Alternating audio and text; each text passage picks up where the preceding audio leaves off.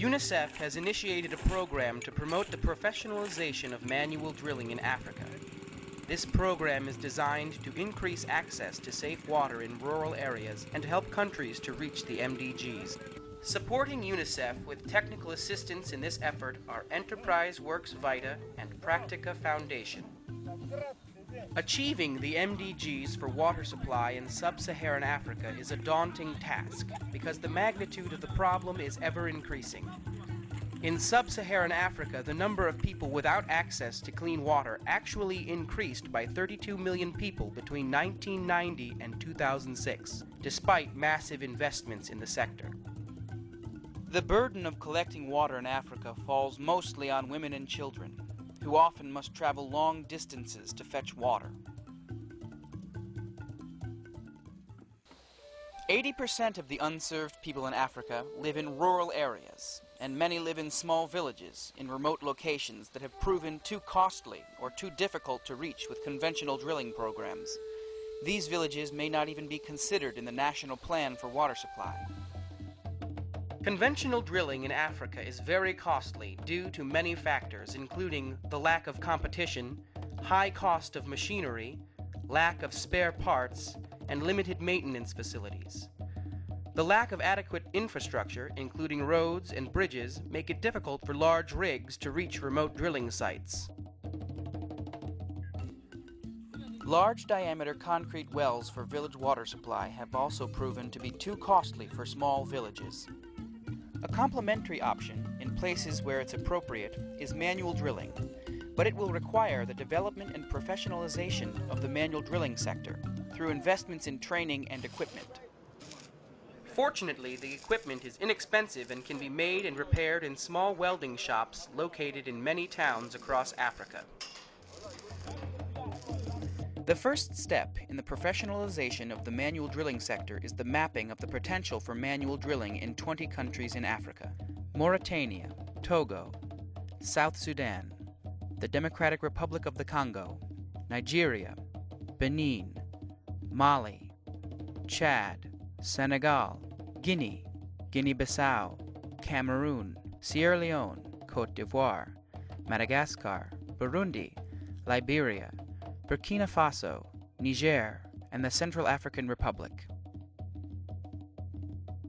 The potential for manual drilling is based on the geology. Favorable geologies include unconsolidated alluvial and soft sedimentary formations.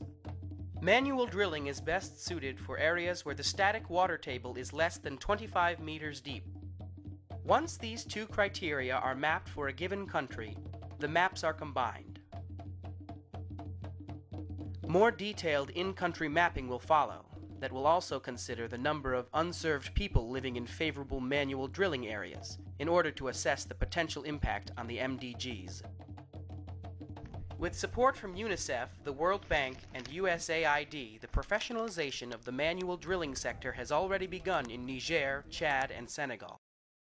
In the current situation, the United Nations Children's Fund, UNICEF, considers that hand-drilled or low-cost boreholes constitute an important priority to achieve the Millennium Development Goals.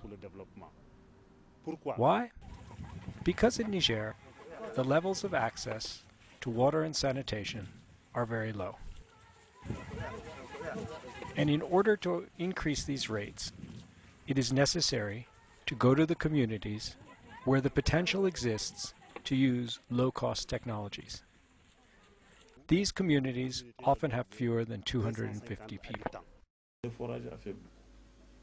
Low-cost boreholes are a good technique, and at the end of the testing, we are going to approve them and add them to the framework of techniques used to find and supply potable water to the population. Under suitable conditions and using appropriate methods, we think that this method is a method to promote not only in Niger, but also in all countries of the world where the need is felt for a better approach to provide potable water for the people.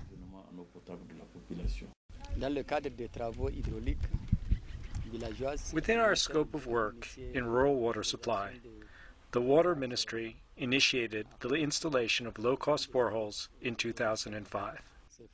These wells were done on an experimental basis in small villages. For these small villages to be able to benefit from a modern water point, it is necessary to use low-cost boreholes, which are equipped with rope pumps. When this technology was presented to us, we were a bit hesitant before trying it. But now we are really convinced by this technology, and there's a lot of demand from villages who want to have these wells.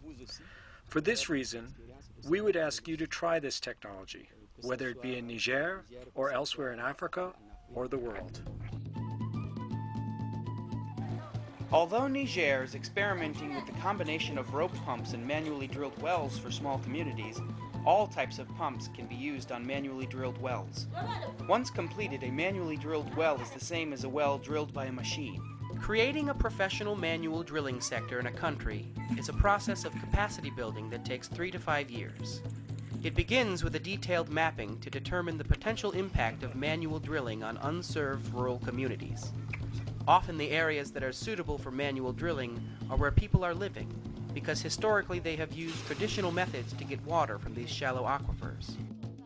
Government support is essential for the development of manual drilling. Initially, governments may be concerned about the quality of the final wells, and this is where standards, quality control, and training become important. In Chad, manual drilling has been accepted as part of the official rural water supply strategy. It is important to carefully select businesses to train to become professional manual drillers. They need to be established businesses with a keen interest in the sector and an understanding of the importance of providing a professional level of service. In addition to training well drillers, a parallel training in manual drilling for quality control firms will be essential. A professional manual drilling sector must mirror the established norms from the mechanized drilling sector. This is a capacity building process. The goal is not to simply drill wells, but to establish the capacity to drill low-cost wells in the country.